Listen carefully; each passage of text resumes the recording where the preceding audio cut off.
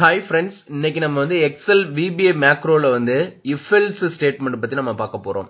இப்போ இந்த if statement பத்தி நம்ம ஆல்ரெடி வந்து நம்ம Excelலயே நம்ம வந்து நிறைய வீடியோஸ் வந்து கவர் பண்ணிருக்கோம்.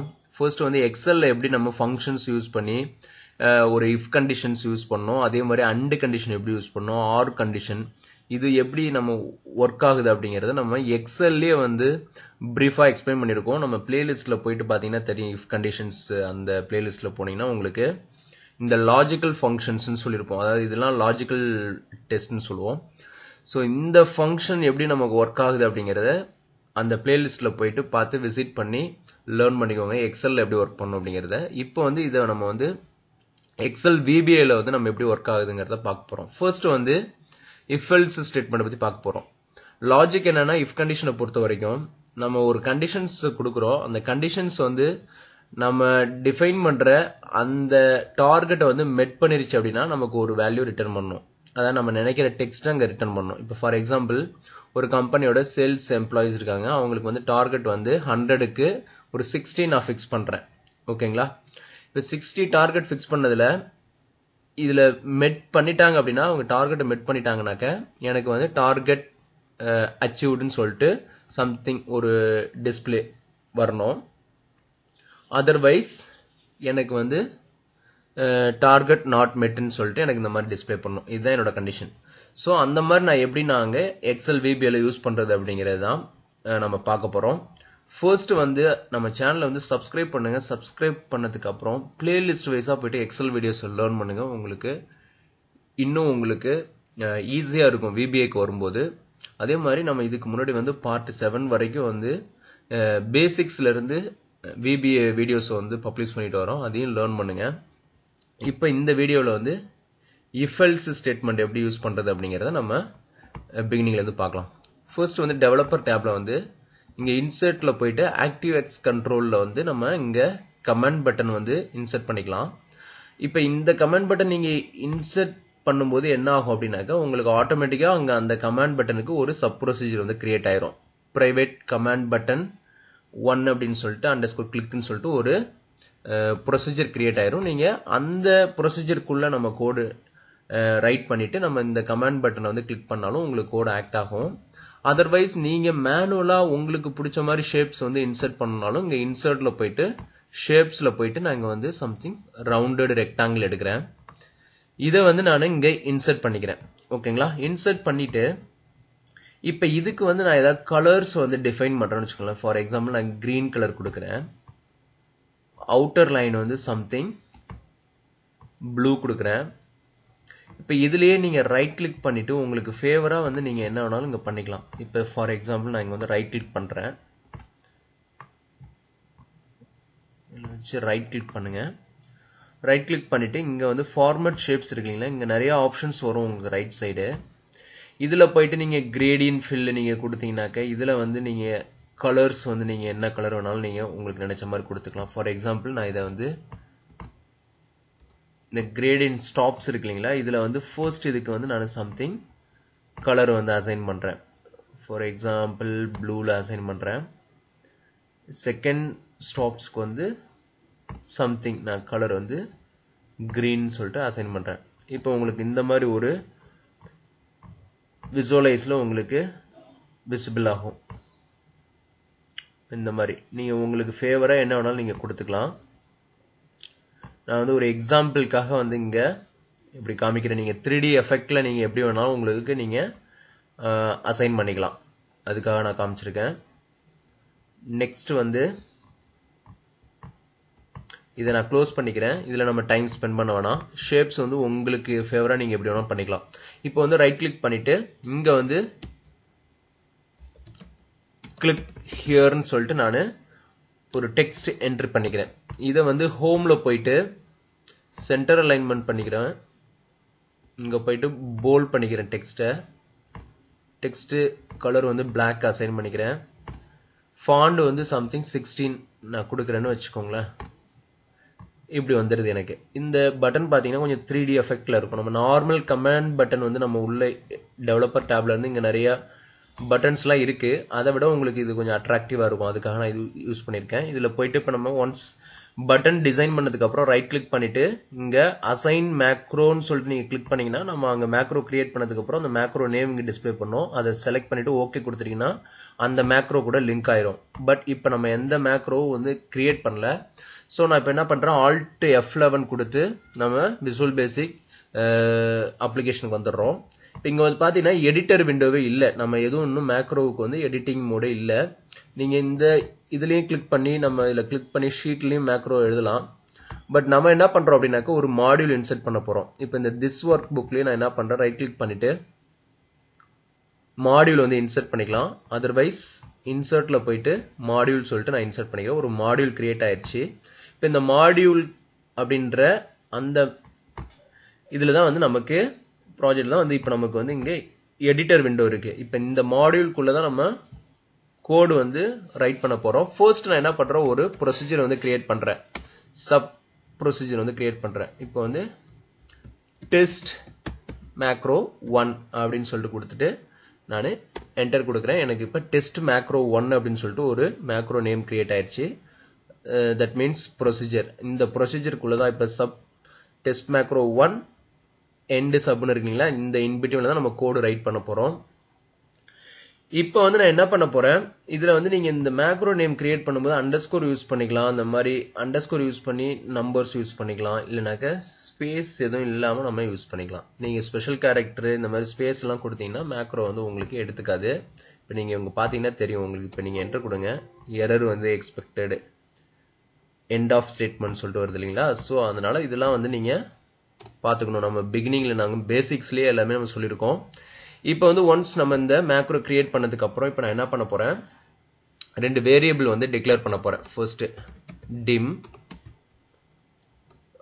sales ன்னு சொல்லிட்டு ஒரு வேரியபிள் நேம் as integer, அது இன்டிஜரா இருக்கணும்னு சொல்லிட்டேன் நான். ஓகேங்களா, என்டர் கொடுத்துக்கிறேன். அடுத்தது dim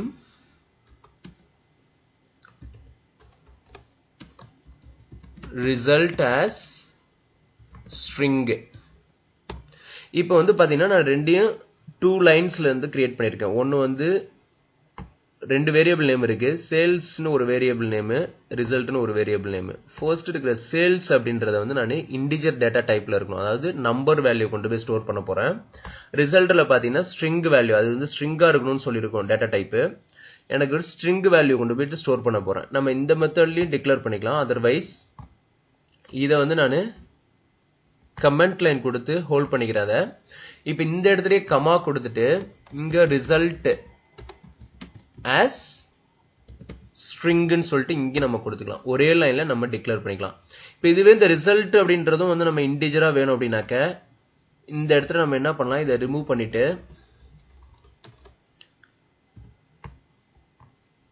இங்கே நம்ம கமா கொடுத்து ரிசல்ட் அப்படிங்கறதையும் சொல்லிடலாம். Result as sales result as integer ன்னு சொல்லி நம்ம ரெண்டையுமே வந்து இன்டிஜர் டிக்ளேர் பண்ணா இப்படி கொடுத்துக்கலாம். நம்ம வந்து இப்ப இன்டிஜர்னு கொடுத்துட்டு இங்க இந்த மெத்தட்ல நம்ம கிரியேட் பண்ணிருக்கோம். கோடு பார்க்கிறதுக்கு ஒரு நீட்டா இருக்கும். அதுக்காக நம்ம வந்து சேல்ஸ்ன்றத வந்து இன்டிஜர் டேட்டா டைப்ல கிரியேட் பண்ணிருக்கோம். ரிசல்ட்ன்ற வேரியபிளை வந்து ஸ்ட்ரிங்கா வந்து கிரியேட் பண்ணிருக்கோம். ஓகேங்களா, இப்போ ஃபர்ஸ்ட் நான் என்ன பண்ண போறேன், சேல்ஸ் அப்படின்ற வேரியபிள்ல ரேஞ்ச் A3 இருக்கு இல்லைங்களா, A3ன்ற செல்லுல இருக்கிற வேல்யூவை கொண்டு போயிட்டு நான் ஸ்டோர் பண்ண போறேன்.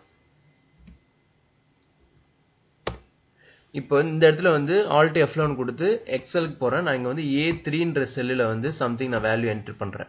ஓகேங்களா, இப்போ ஃபார் எக்ஸாம்பிள் அந்த இடத்துல வந்து ஒரு 65 என்ட்ரி பண்ணிருக்கேன். என்னோட டார்கெட் வந்து நான் இப்போ ஒரு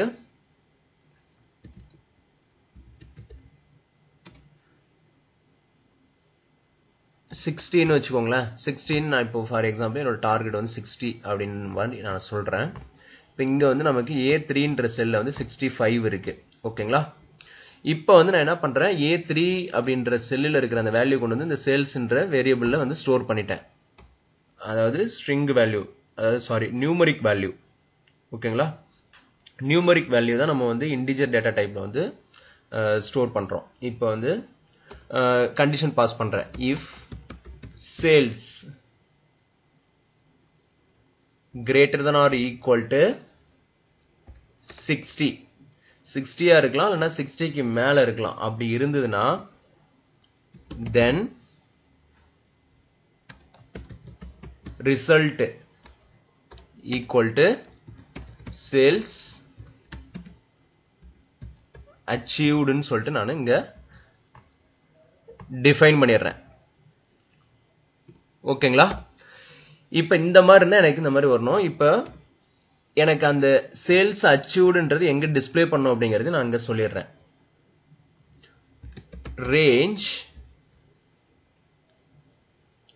நம்ம பக்கத்து செல்லே வந்து டிஸ்ப்ளே பண்ண போறோம்.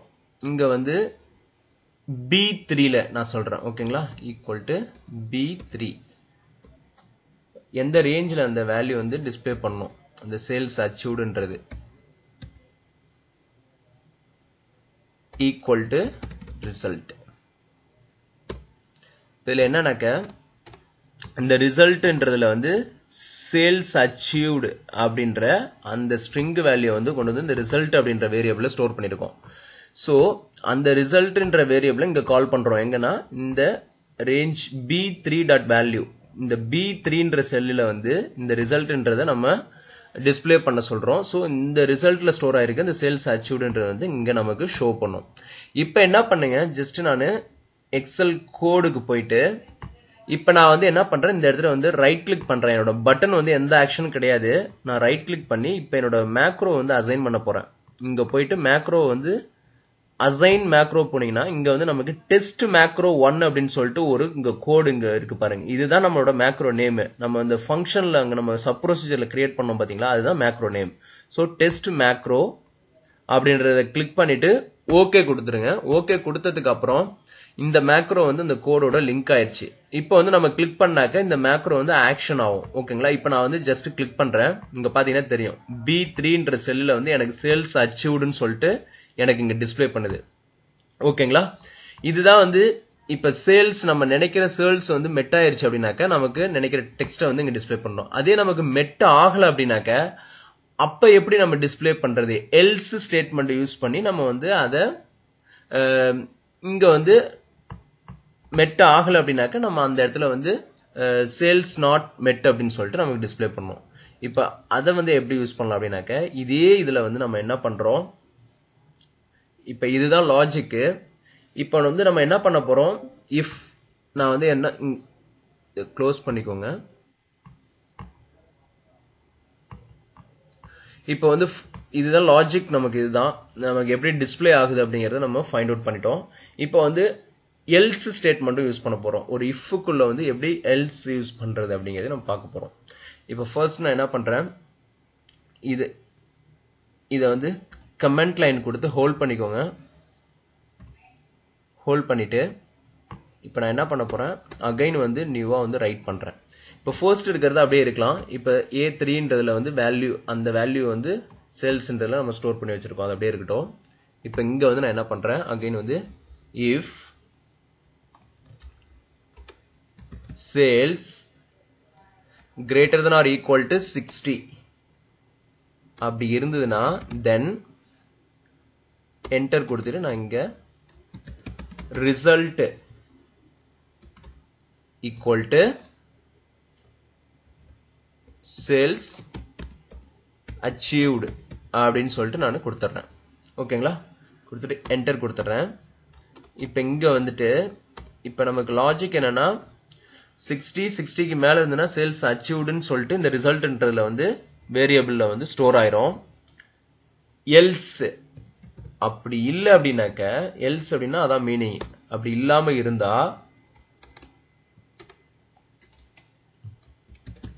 ரிசல்ட் அப்படின்ற வேரியபிள்ல போயிட்டு சேல்ஸ் நாட் achieved அப்படின்னு சொல்லிட்டு ஸ்டோர் ஆயிரும். ஓகேங்களா? இப்போ வந்து ஒன்ஸ் if ஸ்டேட்மெண்ட்ல நம்ம ஒரு கண்டிஷன் கொடுத்துட்டோம், எல்ஸ்லயும் ஒரு கண்டிஷன் கொடுத்துட்டோம். அதுக்கப்புறம் நம்ம என்ன பண்ணோம் அப்படின்னாக்க அந்த if வந்து க்ளோஸ் பண்ணணும். ஸோ அதுக்காக நான் என்ன பண்றேன், end ifன்னு சொல்லிட்டு நம்ம கொடுக்கணும். எங்க நம்ம if ஸ்டேட்மெண்ட் யூஸ் பண்ணாலும் end if கொடுத்து அதை நம்ம வந்து க்ளோஸ் பண்ணணும். அந்த if ஸ்டேட்மெண்ட்டை end பண்ணணும். இதுதான் நம்மளோட ப்ரொசீஜர். அதாவது end சப்புக்கு முன்னாடியா இருக்கும். நீங்க எங்க if கண்டிஷன் யூஸ் பண்ணாலும் ஒரு if கண்டிஷன் ஸ்டார்ட் பண்ணிட்டீங்கன்னா அதை வந்து end if கொடுத்து நம்ம ஃபினிஷ் பண்ணணும். இப்போ கொடுத்ததுக்கு அப்புறம் அகைன் நான் என்ன பண்றேன், அந்த இந்த ஃபர்ஸ்ட் வந்து கண்டிஷன் மெட் ஆனா சேல்ஸ் அச்சீவ்டுன்னு வரணும், கண்டிஷன் மெட் ஆகலனா சேல்ஸ் நாட் அச்சீவ்டுன்னு வரணும். ஓகேங்களா? அதை கொண்டுட்டு வந்து நான் ரேஞ்ச் ஆஃப் B3லயே கொண்டு போயிட்டு டிஸ்ப்ளே பண்றேன். B3ல கொண்டு போய் டிஸ்ப்ளே பண்றேன். டாட் வேல்யூ B3ன்ற செல்ல போயிட்டு நம்ம டிஸ்ப்ளே பண்றோம். ஈக்குவல் டு ரிசல்ட் என்ற வேரியபிள் இங்க கால் பண்ணிக்கிறோம். ஓகேங்களா? இப்போ வந்து இந்த கோட்ல நமக்கு எப்படி நடக்கும் அப்படின்னாக்க, இங்க போயிட்டு நான் கிளிக் பண்றேன். கிளிக் பண்ண உடனே எனக்கு சேல்ஸ் அச்சீவ்டு. நம்ம டார்கெட் வந்து 60. ஸோ நம்ம அங்க கோட்ல அதான் கொடுத்துருக்கோம். இப்போ இந்த இடத்துல நான் வந்து 15 சொல்லிட்டு நான் கொடுக்குறேன்னு வச்சுக்கோங்களேன். இப்போ கிளிக் பண்ணும்போது நீங்க பாருங்க சேல்ஸ் நாட் அச்சீவ்டுன்னு சொல்லிட்டு வந்துருச்சு. நம்ம கோடு இங்க பெர்ஃபெக்ட்டா ஒர்க் ஆகும். இப்போ 80 கொடுக்குறேன். இப்போ போயிட்டு இங்க கிளிக் பண்ணுங்க, உங்களுக்கு சேல்ஸ் அச்சீவ்டுன்னு வருது. இதே நான் ஒரு 25 கொடுக்குறேன், கொடுத்துட்டு கிளிக் பண்ணா எனக்கு சேல்ஸ் நாட் அச்சீவ்டுன்னு சொல்லிட்டு இங்க டிஸ்ப்ளே பண்ணுது. ஓகேங்களா? பெர்ஃபெக்ட்டா வந்து கோடு ஃபங்க்ஷனிங் ஆகுது. இப்போ இதை வந்து நீங்க ஸ்டெப் பை ஸ்டெப்பாவும் நீங்க F8 கொடுத்து ஒவ்வொரு லைன் பை லைனா நீங்க வந்து என்டர் பண்ணிட்டே வரலாம். உங்களுக்கு வந்து எப்படி அங்க ஒர்க் அவுட் ஆகுதுங்கிறத வந்து நீங்க மினிமைஸ் பண்ணிட்டு நீங்க அந்த மாதிரியே ரன் பண்ணலாம். அதர்வைஸ் நீங்க இங்கேயே இந்த கிரீன் கலரு ரன் பட்டனை வந்து கிளிக் பண்ணலாம். அதர்வைஸ் F5 பிரஸ் பண்ணீங்கன்னா உங்களுக்கு என்டையர் கோடு வந்து ரன் ஆயிரும். இப்போ F5 நான் பிரஸ் பண்றேன், ஏதாவது ஒரு இதுல செல்ல வச்சுட்டு இங்க கோடு வந்து எனக்கு ரன் ஆயிடுச்சு. இப்போ ஃபார் எக்ஸாம்பிள் இதை டெலீட் பண்றேன். டெலீட் பண்ணிட்டு ரன் பண்ணா உங்களுக்கு தெரியும். இங்க நான் F5 பிரஸ் பண்றேன், ரன் ஆயிடுச்சு. இங்க போய் பார்த்தா எனக்கு இங்க வேல்யூ வந்து டிஸ்ப்ளே பண்ணிருக்கும். ஓகேங்களா? இதுதான் if ஸ்டேட்மெண்ட் இப்படிதான் நம்ம யூஸ் பண்ணுவோம். இது வந்து சிம்பிள் கான்செப்ட் நம்ம யூஸ் பண்ணிருக்கோம். நம்ம அடுத்தது டாஸ்க்குள்ள போகும்போது இதெல்லாம் இன்னும் நம்ம வந்து உள்ள இன்க்ளூட் பண்ணும்போது உங்களுக்கு இன்னும் அண்டர்ஸ்டாண்டிங் இருக்கும். ஃபர்ஸ்ட் வந்து லாஜிக்கல் இதுதான், இப்படிதான் நம்ம ஒர்க் அவுட் ஆகும். இந்த வந்து if else ஸ்டேட்மெண்ட் இப்படிதான் நம்ம யூஸ் பண்ணுவோம். ஓகேங்களா? இப்போ வந்து நான் F12 கொடுத்து ஃபர்ஸ்ட் வந்து என்னோட மேக்ரோ ஃபைல வந்து எக்ஸல் ஒர்க் புக்கா இருக்கு. இப்போ இதை நான் வந்து மேக்ரோ எனேபிள்டு ஃபைல சேவ் பண்ணணும்.